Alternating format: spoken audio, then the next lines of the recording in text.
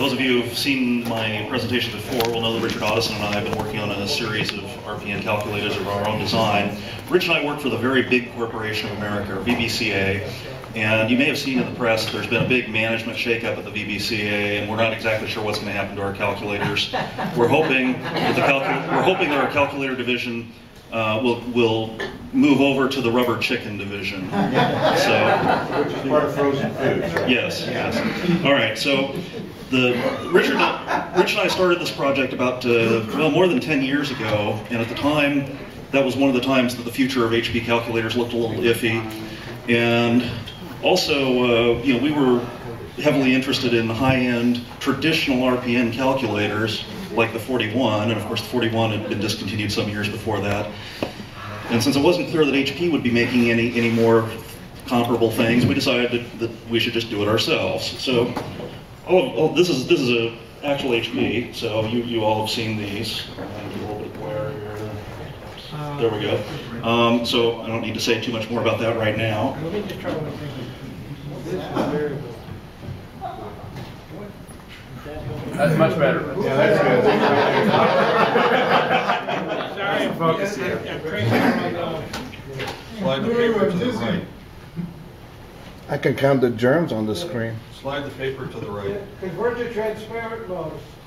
Yeah. Okay, that's good. Calculator So- about 5 degrees. Yeah. So anyhow, you've all seen HP41s. Those are perfectly ordinary HP41s, so nothing more needs to be said about that. So we made a series of other calculators. This is one of them. Rich called them the DIY RPN calculators since we were doing it ourselves.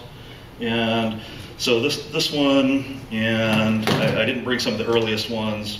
And this one are a couple of prototypes that we made, and we were experimenting with using different sorts of case technologies. Like this one is a 3D printed case, and I'll talk more about cases later.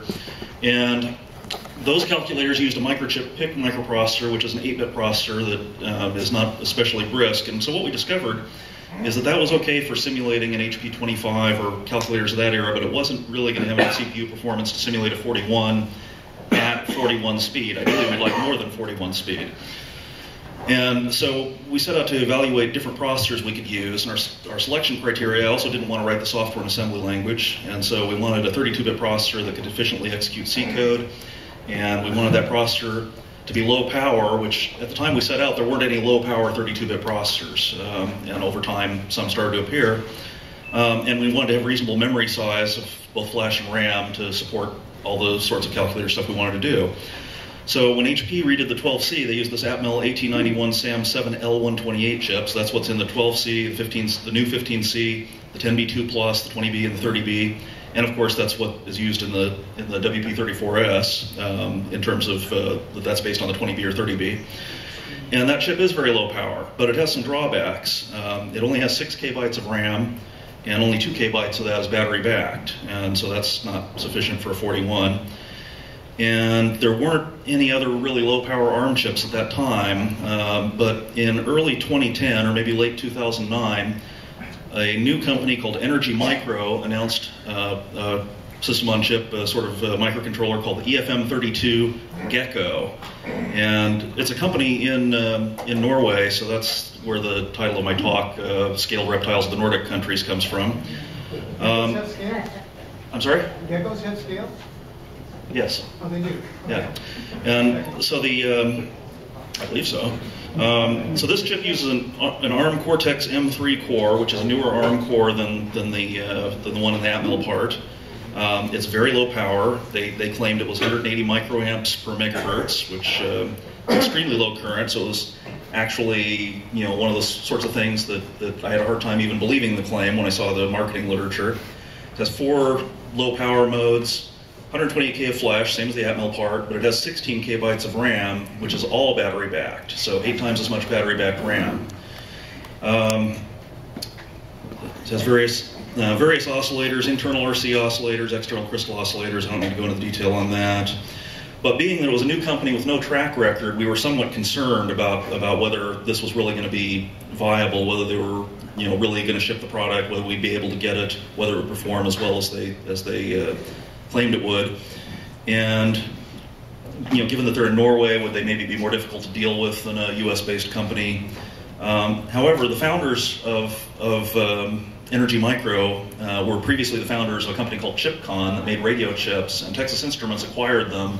That product line has been very successful, so that suggests that these people at Energy Micro probably really do know what they're doing. So in May 2010, I got a development kit from them and wrote some sample test programs to try to verify their claims about the low power, and sure enough, the power was basically very close to what they claimed, and that made it eminently suitable for a calculator. Now another thing, so Rich actually made a printed circuit board using this chip, and I actually showed that prototype last year, but it was not, we didn't have calculator firmware for it, so it was only running a hardware test program, so it wasn't very interesting. All these calculators, like all these prototypes we've done, use a character LCD module. Actually, I should use this one because it actually will power up. And so there's several limitations due to that character LCD module. All right, well, I guess I took the battery out. But there were various reasons why using a character LCD module was not really well suited to a 41. And so we were looking for a graphic LCD that we could use. And one of the problems we faced is finding any LCD that's the right width for a calculator, which is a little bit over 2 inches wide, is difficult because almost none of the standard LCDs are that size. They're all either very narrow or very much wider than that.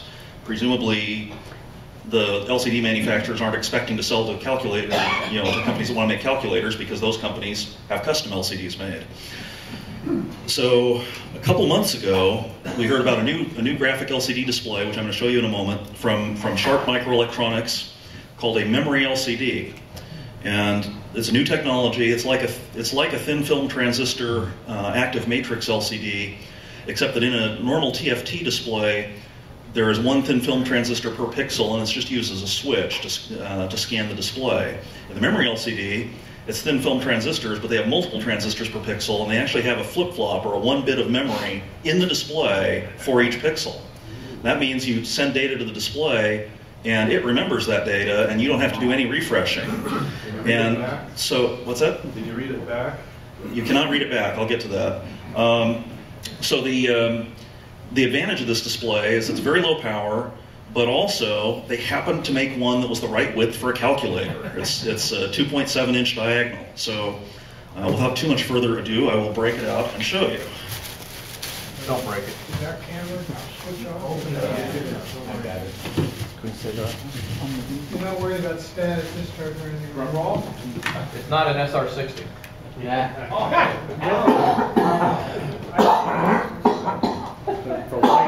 light on the camera's off, so is the camera. There you go. Okay, Wow. Timed out. All right. All right.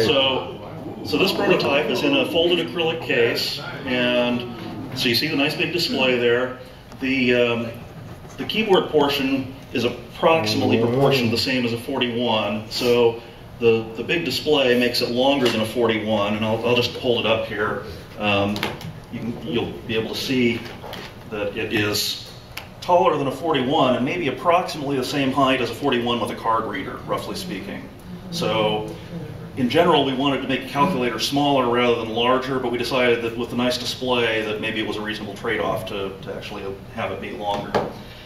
And so I'll turn it on here. Turn it to the right orientation so you can see it. And the other characteristic of so much glare there. Other side. There we go. The other characteristic of the display is it's very high resolution. This is a 400 pixel wide by 240 pixel tall display. It's 173 dots per inch. And so therefore, because of that, I can use some fairly nice fonts. And what I did was basically render some fonts from a personal computer in the right sizes to use on this. So there you see just basically the X register of the stack. I can turn on, there's alpha, I have nothing in the alpha register, but put it in program mode, turn on a few of the enunciators. And so those enunciators, this display does not have dedicated enunciators, so those enunciators are actually being displayed as bitmaps. So that was nice that I could actually display high quality enunciators out of the bitmap display. There's the clock mode. This is emulating 41CX. I only just got the clock mode working a couple days ago. Let's go back to the normal display here.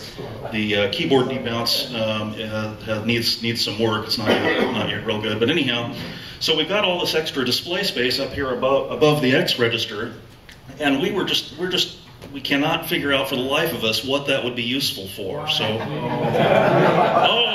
the stack? Well, let's see here. What happens here? Let's see. Let's do a function. There's a set flag, and we'll try. Now, of course, on a 41, you can't set flags above 30, so this is a bit of a problem maybe. But let's just see what happens here. Set flag 56, and well, evidently that must be the stack. So actually, we found in our own testing, just the two of us, that having the full stack displayed was useful sometimes, and it was just a distraction other times. So I wanted to make it switchable, and I wanted to use a flag to do that. But all the 41 flags either are already spoken for, or they're general purpose flags that you might use in your own program. So we decided, well, we just need to have some extra flags. So we now have 256 flags instead of 56. The flags above 55, there's no limitation that they can't be set, that they can't be manually set and cleared like there are for 30 through 55. The ones above 99 you can only access indirectly. But anyhow, so we've got that, and I'm going to show. Now the other thing about this, okay, so this chip can run different frequencies. We're using an external crystal, a low frequency crystal, to do the timekeeping functions. But all the processing is being done on an internal RC clock, which, as you may know, is not as precise as a crystal, but we don't really need it to be especially precise since that one's not used for the timekeeping. And we have various choices available. We've chosen at the moment to run this at 14 megahertz. The part can go up to 32 with an external clock. There's a 28 megahertz internal RC we could use. But when you go over 16 megahertz, you have to enable a wait state on the flash memory, and Cyril talked about that earlier with regard to a different calculator, and pointed out that when you have to put in a wait state, then doubling the clock speed maybe only gets you about 50% more performance, and that's what we found. So probably we'll put in a function to let the user choose which clock they want. Right now we don't have that. So I'm going to actually run a program here, and I guess I will bring back the original 41 briefly, and run the program, turn it on. Okay, and this is a version of a common 8 queens benchmark that has been modified to display some of the intermediate work that it's doing. And so I'll run that, and you'll see the goose flies across there a little bit, and then we get an answer, and a little bit later we get another. Well, it's not an answer, but it's maybe an intermediate step, and we get another and another, and so on. And so I'll run the same thing here. I'm going to go ahead and turn that stack display off. To the other side. There we go. And I'm going to go ahead and run this. Return, run it. And you see it's a little bit faster.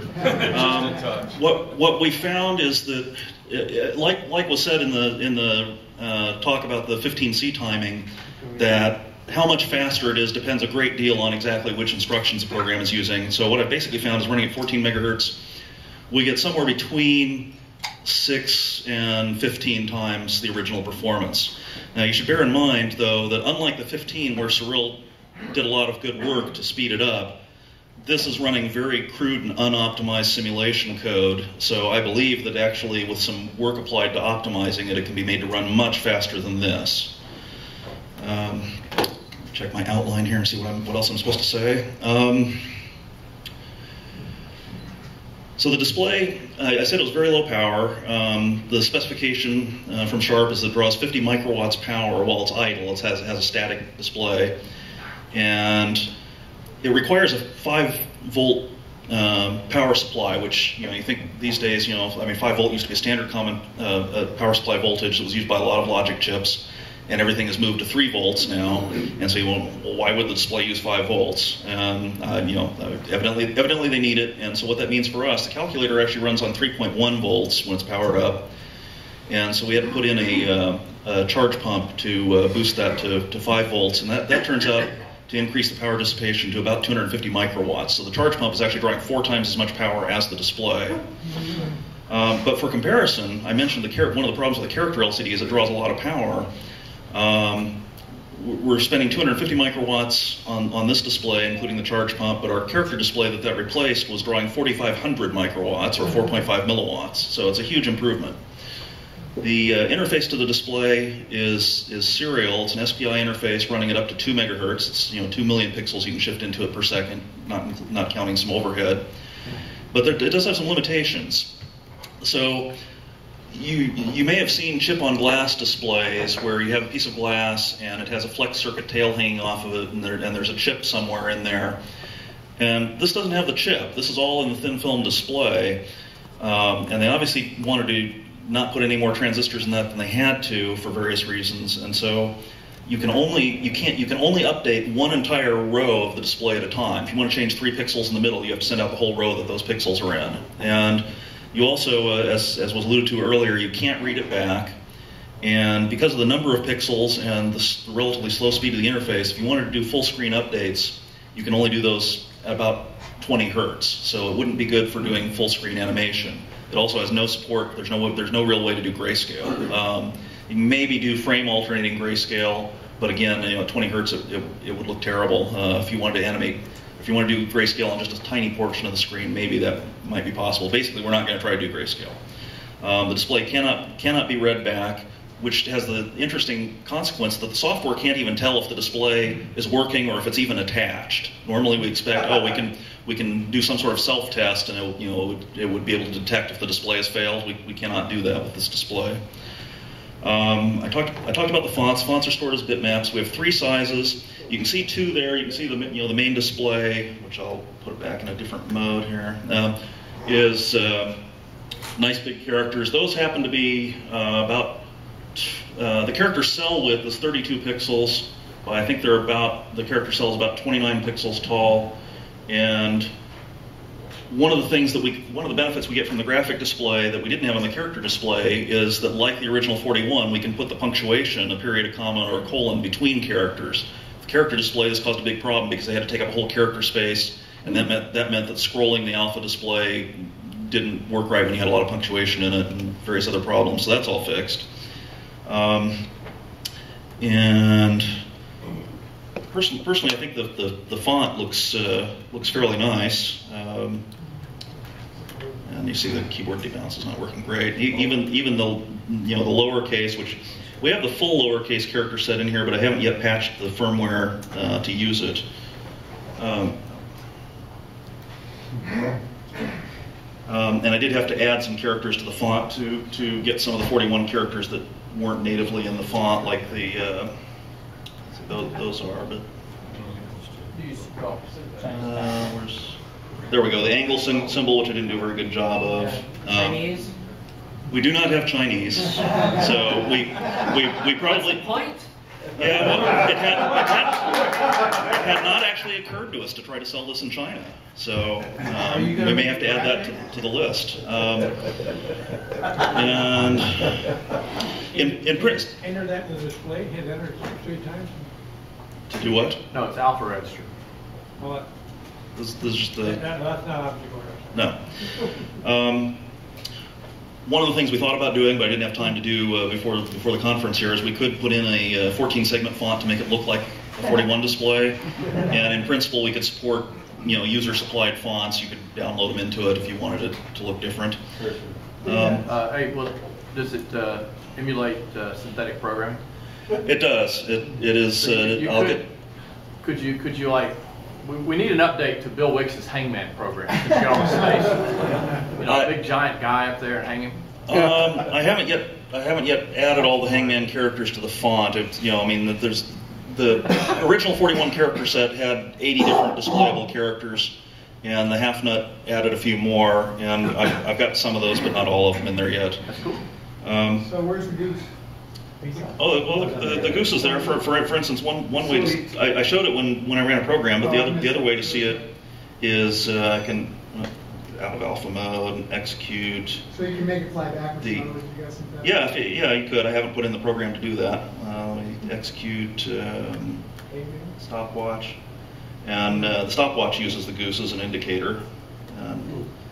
So I'm going to talk a little bit about the software development. The development tools we used was not my first choice, but we used the IAR Kickstart ARM compiler, IDE, linker, debugger, etc. Which the Kickstart version is limited to 32 kbytes of code, but it's a free download. So that was very convenient, and the demo programs that Energy Micro supplied were compiled with several different compilers. That was one of them. So we started with that. We'll probably switch to a different compiler at some point. What were the other compilers? I'm sorry? What were the other compilers that they provided demos for? They provided demos for GCC and for the ARM compiler that I can't think of the name of it. Handheld? No, it wasn't Code Warrior. It was they have some high-end compiler that they sell. Or the Kaya compiler? They did not supply. Company. Yeah, I'm familiar with the company. They did not supply demos set up for that. I'm sure you could use it if you wanted to. The eval boards that they supply, I mentioned the one that I got. The first one is a fairly large board that is very well equipped for evaluation, and that sells for about $300. They have a little starter kit board that's about $70. And these both, so these chips don't use JTAG for programming. They use a ARM debug interface that's designed to need less pins for the debug interface, called SWD, for serial wire debug. And so not all of the ARM development tools that you might have support that. The Segger J-Link does. And these eval boards from Energy Micro have an OEM Segger J-Link on them. So when you buy one of those eval boards, including that $70 one, then that gets you what you need to program the chip. And you can do it directly from that IAR IDE. You can do the programming and debugging and whatever from that. Energy Micro supplies a few tools also to do things like energy profiling and just, programming the chip. You can use the Eclipse IDE. I'm likely going to switch to using the new compiler and tools, but haven't done that yet. So the original plan, I mentioned I started writing little test programs, and the intent was that once I was happy with the test programs, that I understood how the chip worked and everything, that I would just then I would throw those away and start writing the calculator firmware.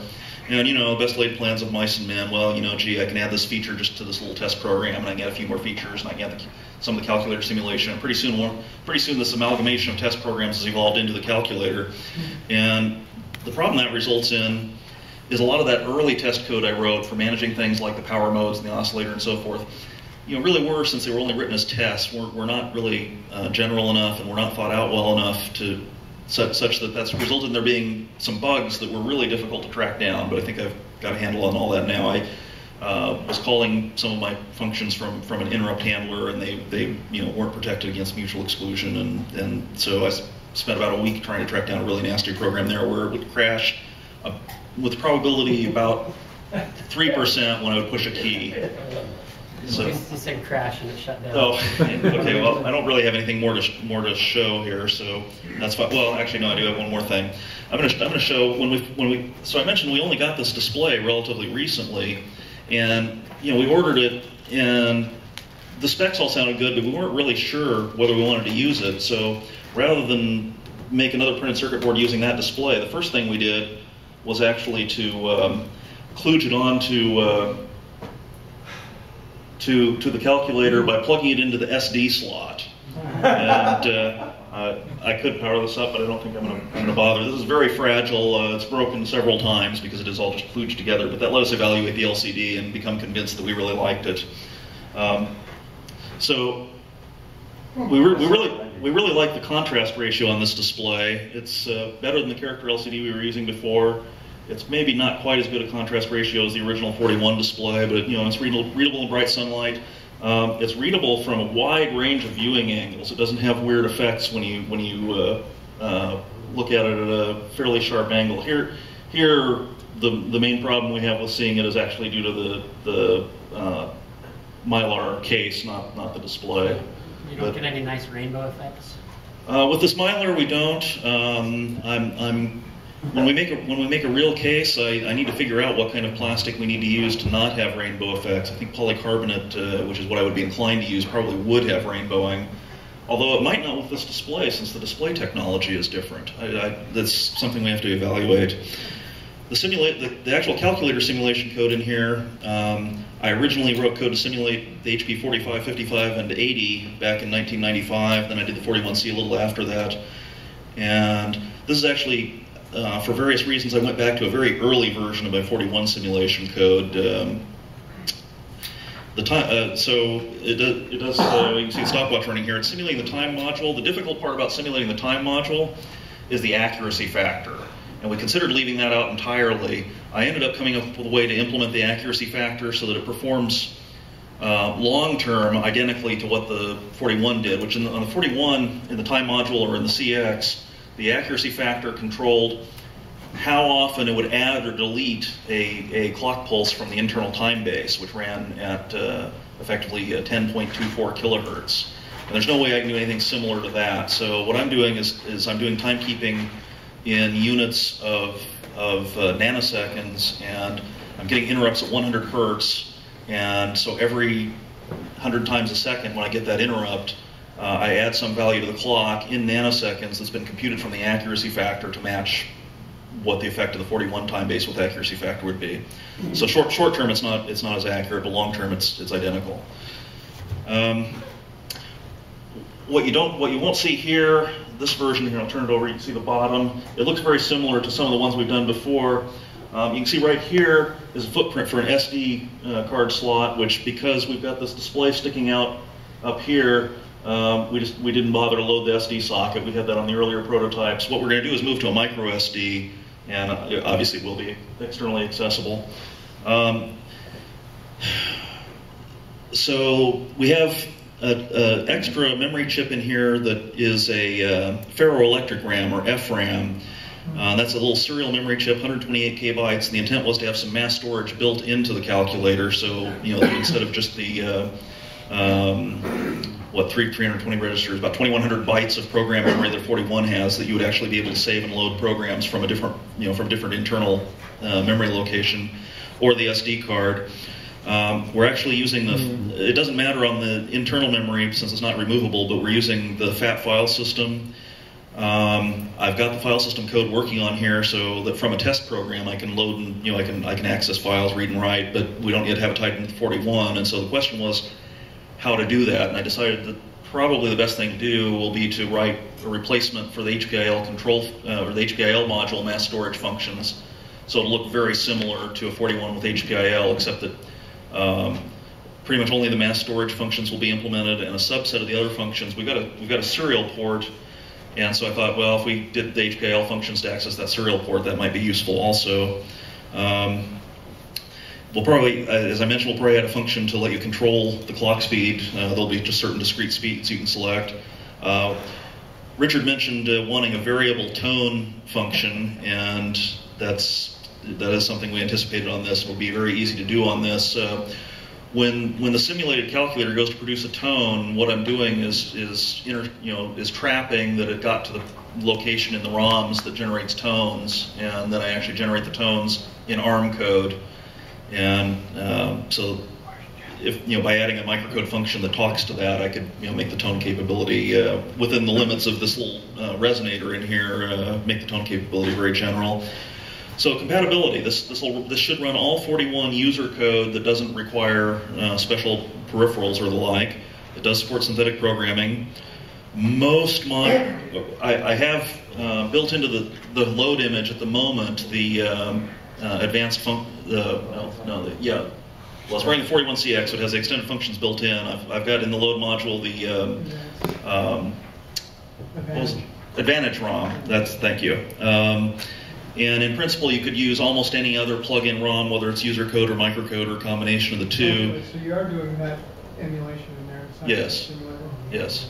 Well, I call it a simulator. The definitions seem to have changed over time. I'm going by the original definitions IBM had back in 1963.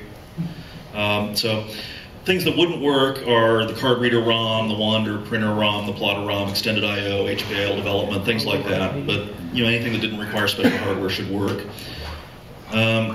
We had a fair bit of trouble at various times with this because the vendor-supplied debug tools appeared to be not very robust. And I just had a meeting that actually worked, so I'm a little bit happier with the tools now. So for a calculator, if it's running on disposable batteries, you really want the batteries to last quite a while. And this has been one of the challenges facing us. It's difficult to do that. We started out using lithium coin cells, and Richard came up with the objective that we would like the batteries to last a year under typical usage. And we came up with a model for what we thought constituted typical usage. That model probably would not be valid for most people in this room. So what he did was he specified the largest lithium coin cells he could fit in here. Now, you all are used to devices that take CR2032s. That's probably the most common lithium coin cell size. He found CR2450s, so that's 5 millimeters tall by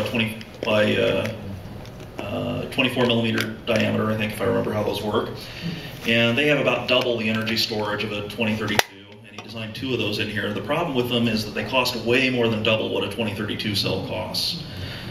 And so if we use coin cells, we really want to use 2032s. And using this energy microchip, we've reduced the power consumption enough that we can do that reasonably. So I'll tell you what the power consumption is later. It's later in my notes here, but it's basically I'll tell you in terms of the current drawn, which is about 15 microamps in powered off mode. This number is higher than we want it, but it seems to be within reasonable bounds for what would provide an acceptable battery life. About 100 microamps turned on but idle, so if it's just sitting there with the display on, it's about 100 microamps. And actually running at 14 megahertz, it's drawing about 7 milliamps. So we believe that I'm not going to go into details on our expected usage model, but we believe the battery life would in fact be over a year with our standard model. One of the problems with doing a simulation when it's running fast is that there are things in the original microcode that then run unacceptably fast. There are timing loops. For instance, you may remember on 41 when you press a button for a function. Let me get out of the stopwatch. The null function? Yeah, you press a key for a function that doesn't prompt, like your cosine, and if you hold it, it nulls out. That's the intent of that, I believe, was that when you're in user mode and you may have reassigned the keys, you may forget what they are, and therefore you can push the key, and if you see that it's not what you thought it was, then you just hold it and nothing happens. And so if you don't do something special for that, then it just nulls instantly. And at first that was happening so fast that we couldn't figure out what was going wrong. Why we pushed the button and we weren't holding it, but it was already nulled. And it's like, why did cosine not do anything? The cosine of 17 isn't 17. And similarly, the tone and beep functions, before we intercepted them, those ran the loops too fast. Pause, catalog, emdir, alarm cat, anything like that, ran too fast. Actually, alarm cat still does because I haven't fixed that one yet. And the way we dealt with that is we added an extra bit to the ROM, so our ROM images, instead of being 10 bits wide, actually we added 2 bits. They're actually 12 bits wide. In fact, right now I'm not storing them for maximum space efficiency, so they're actually 16 bits wide, but I'm only using 2 extra bits. One of those extra bits tells it to slow down. If it executes an instruction that does not have that bit set, and then the next instruction does, then it slows down to 1 megahertz, and it'll stay at 1 megahertz until it hits an instruction that the slow bit is not set, and it'll switch back to the 14. And it turned out, and I suppose this is not too amazing, but it turned out that this is exactly what Monty did on the 41CL. He added a bit to the ROM to slow it down, and so he was kind enough actually to send me information on which ROM words he had already put the slowdown bit in the 41CL, and I put those in this, and it worked beautifully. And then I found a few more. Like, I'm a little bit surprised, but he actually had not found the loop that does that null, and so I sent that to him. There's still a few more to be had, like, as I mentioned, the alarm cat. The running it fast has interesting other effects on the behavior, like the flying goose when a program is running, especially if the program's in a tight loop, and so that goose is moving pretty fast. And then you crank up the speed even more because you're simulating it much faster, say 7 times or something. On the original 41, when they wanted to move that goose one position, all they did was execute one instruction that told the hardware shift the whole display one character position. That was all they did. So one instruction executed standard instruction time. On all of our calculators, when that instruction is executed to shift the display one position, we have to rewrite the entire display to make that happen. And so just the flying goose slows down the display quite a bit. And this is true on the 41 CLs also. So if you do a view or an A view of something before executing the loop, then it'll run faster because then it doesn't do the rotation. Running it faster obviously has implications on battery life. I mentioned that we're drawing somewhere around 7 or 8 milliamps when it's running. If we ran it at lower speed, then we would draw less current. This is a problem if a program unexpectedly goes into an infinite loop. And so the program's sitting there doing something and you think it's doing something useful, and due to a bug in the program, actually it's just going to sit there looping forever and not accomplishing anything useful. And so it's just going to suck down the battery that much faster than if it was running at a lower rate. Is that a problem? Well, I don't think so. You just have to be a little bit more careful as a user, I suppose. I mean, there's not any way that I can really solve that problem. Well, I should be careful here. There is kind of a solution, which is that it could decide if it's been running a while at 14 megahertz and it doesn't, seem to be making any demonstrable progress or detectable progress towards, being done with the computation. Then it could decide to slow down, and that's what I believe what Cyril has done in some calculators. I don't even try to decide. Just after 2 seconds on the 30 bit, it decreases speed to 10 megahertz. The reason it's different is because I'm running at 20 megahertz, at 36 megahertz, I'm running around 20 milliamp, which starts to be a large draw on the CR2032. Which are rated for about 4 milliamps each, I believe. Yeah, a little bit peak. on that, but yeah. So it's way above the spec of the battery, which is why when it's running for more than a couple of seconds, I don't want to kill the battery, so I drop the speed to avoid that. That seems like a reasonable thing to do, but right now I don't have any plan to do that in our calculator. Some other people who have the timing on the contest don't do that on their version of the machine, so it's not very fair. So the other thing that we have a problem with the coin cells, and this is true whether we use the 2032 or use the larger 2450, is we have this SD card slot like the 50G has, and SD cards are specified to draw up to 100 milliamps when you're accessing them, and that is way beyond what these coin cells are rated for. What we find is it works if it's a fresh coin cell. We haven't tried it on a nearly depleted coin cell, but it'll probably fail. And so we really are probably going to have to move to AAA cells like what the 49 and 50 and such use. And before we had the problem with these calculators of, well, if we put a pair of AAAs in here somewhere, we're gonna have to make the calculator thicker. There's kind of no two ways about it. There isn't any extra room in there for a AAA cell or two. But on this model where we've got this display, the display is really thin and it's up at the top end of the calculator, and we don't really need to have any electronics or anything else up there. So I think we actually have room that we can put AAAs there. And what we can probably do is make the calculator a lot thinner down at the bottom end and a little bit only slightly thicker at the top end, have a classic sort of wedge shape, and fit the AAAs in. And that's good because the AAAs have twice the energy storage of CR2032s, so the batteries will last even longer and be easier to replace. We were worried a little bit that if we put AAAs up at that end of the calculator that, well, gee, is that going to feel balanced appropriately in your hand? But then I thought, well, that 41 with a card reader has a lot of weight up there at that end, and nobody complained too bitterly about that, so maybe that's okay. I'm almost done here. I'm going to talk just a little bit about the future. So we're already planning. This calculator has this display. It actually still has the original printed circuit board, but then it has an extra printed circuit board that adapts the connector that was for the character LCD to the Sharp memory LCD. We're planning on a new revision. We're going to make some changes, and it's only going to be intended for the Sharp display. Well, I guess I'll mention one other problem with the Sharp display is it's expensive.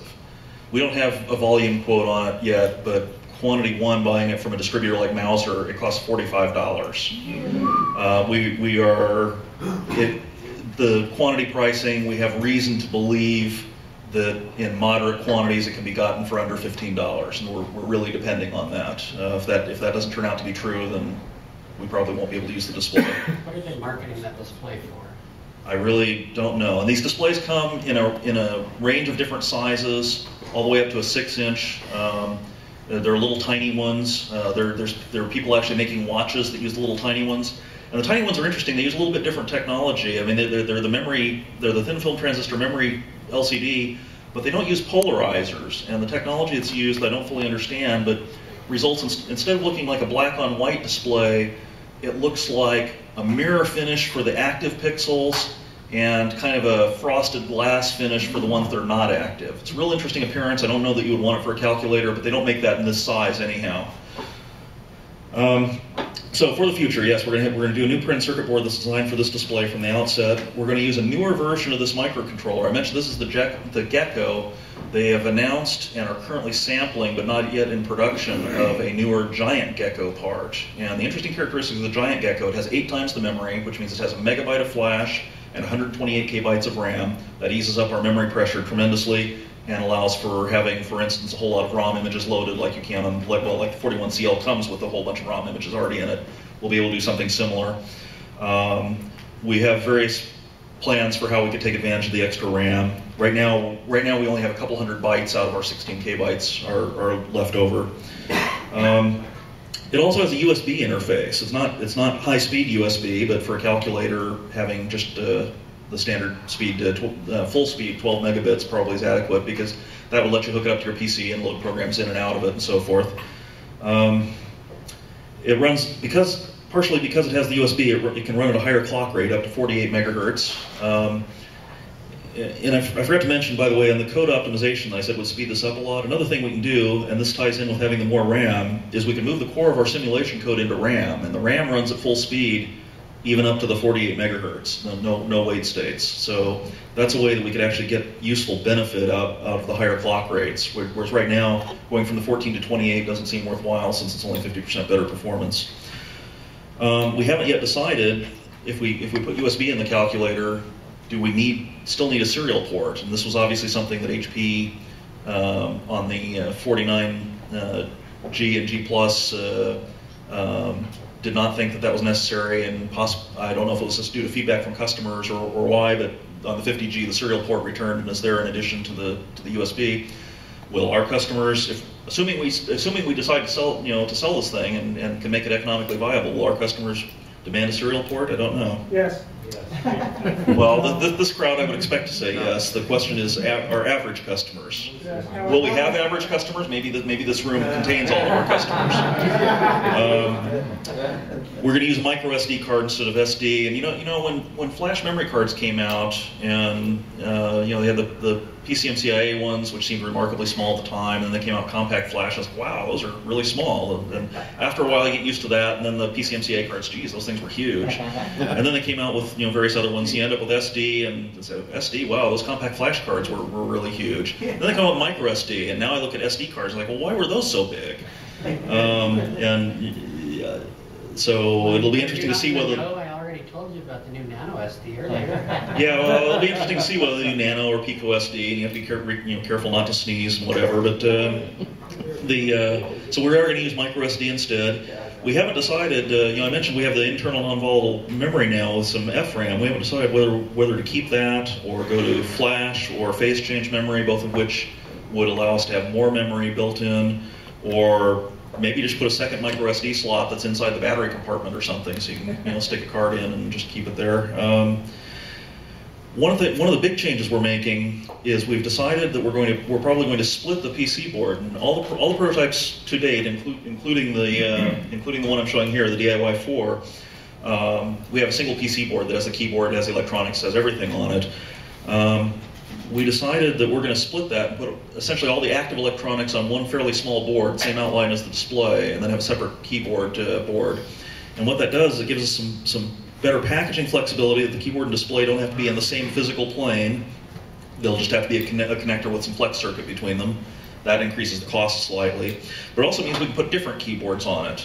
And so, for example, we could put a keyboard that has the layout of the Pioneer calculators, like 42S, the 20B, 30B layout, which is essentially the same, and that would allow that would allow us then to support different firmware on this, because as much as I enjoy writing simulators for the 41 and the like, this hardware platform I think has a lot of potential, and just like HP has leveraged the platform based on the Atmel chip into a variety of calculators, we would like to do the same thing, except that I don't want to write all the firmware for all those calculators, and so.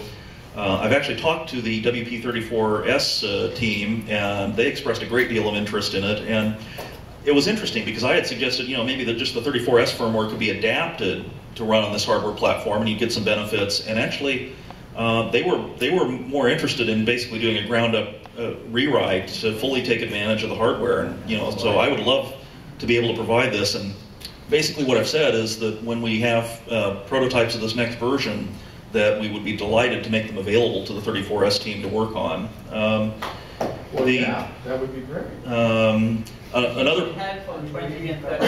There you go.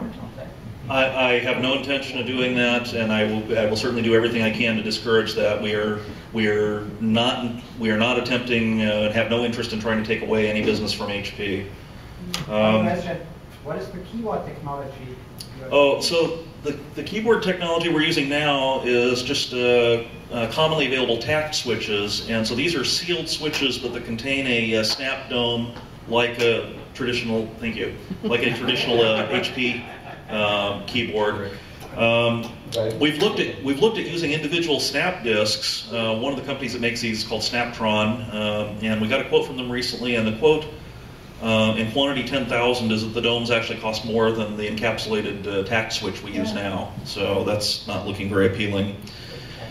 The last topic I've got is production, or how to make a small fortune, which is of course by starting from a large fortune. We have issues with component costs, like the chart memory LCD I mentioned is expensive.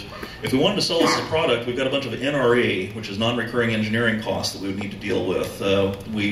We need a real industrial design. I mentioned that I've tried doing some stuff, crude stuff with the 3D printer. 3D printing is great for prototyping, but it's too expensive to use in production.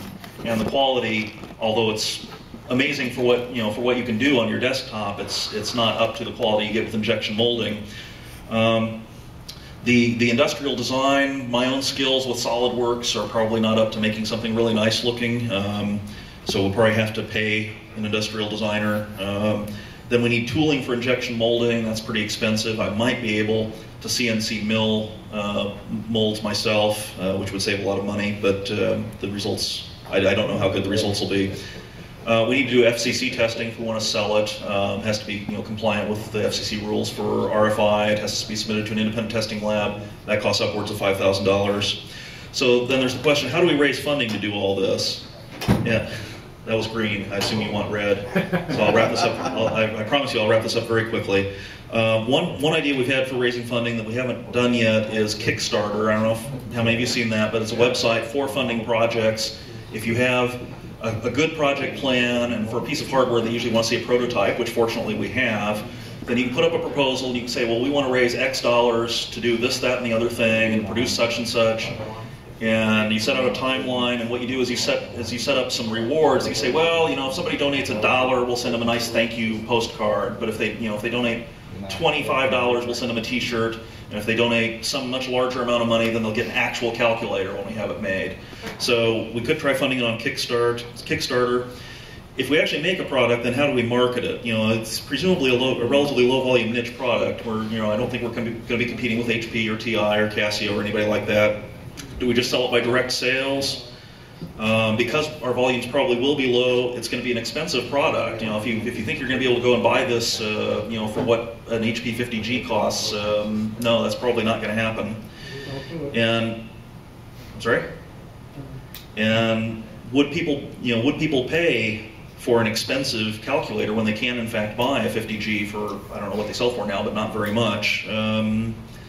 So I think the odds of this being a successful commercial product are probably fairly low. But the nice thing about it is we've had a lot of fun doing it.